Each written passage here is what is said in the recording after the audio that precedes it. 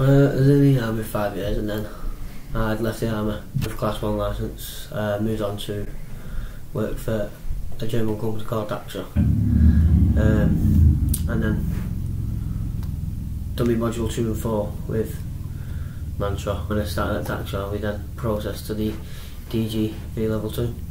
I've gained experience in health and safety, it's given me more awareness. It's been beneficial, maybe more observant than that. Unloading, loading, handling, manual handling,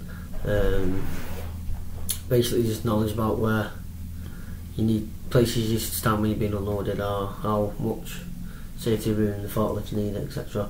Done checks as well, checking vehicles, observations. It was quite pretty beneficial. It's something that's stuck in my head since. So like, if I come across something, I'll know what it is, I'll know what the meaning of it is, or I'm more observant as well. But it has been beneficial. It's knowledge you probably need, to be honest.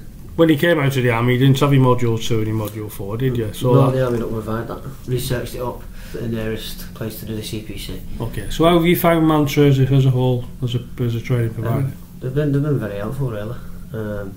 Very helpful, very open. People you can come speak to if you have any problems.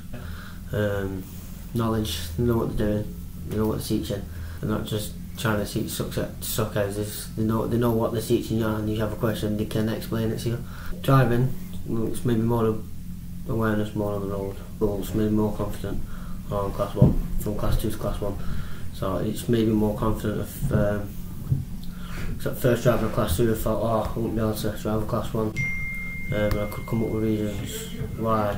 But now I think, well, if I come across this problem, I know what I need to do. You know what I mean? So it's maybe more confident to get up and walk out the doors and start something fresh. Well, you did your driving assessments with Mantra. How did you find that? It was a lot beneficial. I couldn't have just started and just jumped in it and gone down the road. Because if I just jumped in when I'd gone down the road, we had an accident could have occurred. So it was very helpful. I'm driving a Class 1 for this company in cabins and wide loads now. Do you think it gave you the underpinning knowledge to do what you're doing now, the DGV? So is that correct? Yeah. So what are your aspirations now? I'm going to continue working at Norman's, or maybe DG Level 3. I do want to stay as a driver. For now, yeah, because I feel like I've got a lot more to learn, a lot more experience to gain. Once I've gained that, then I do want to get into management level.